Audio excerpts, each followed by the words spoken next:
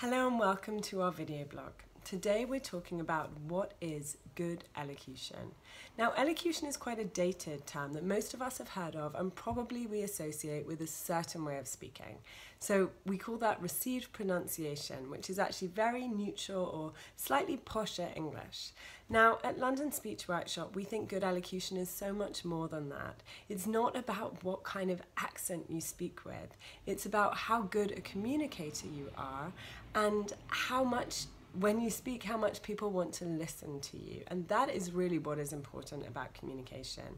So when we talk about good elocution, it's about clarity first and foremost. You have to be heard, you have to be clear. And that means not mumbling, not being lazy in the mouth, but enunciating your sounds. However, it's not robotic speaking with a perfect enunciation, because actually to make people want to listen, we need to speak with colour in our voice. We need to speak with intonation. We need to use pausing and emphasis so we direct people to what's important in what we're saying. So good elocution is so much more than having a perfect accent.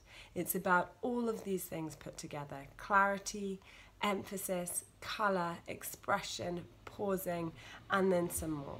Try when you're reading to think about all of those things and see what happens to your communication. Good luck.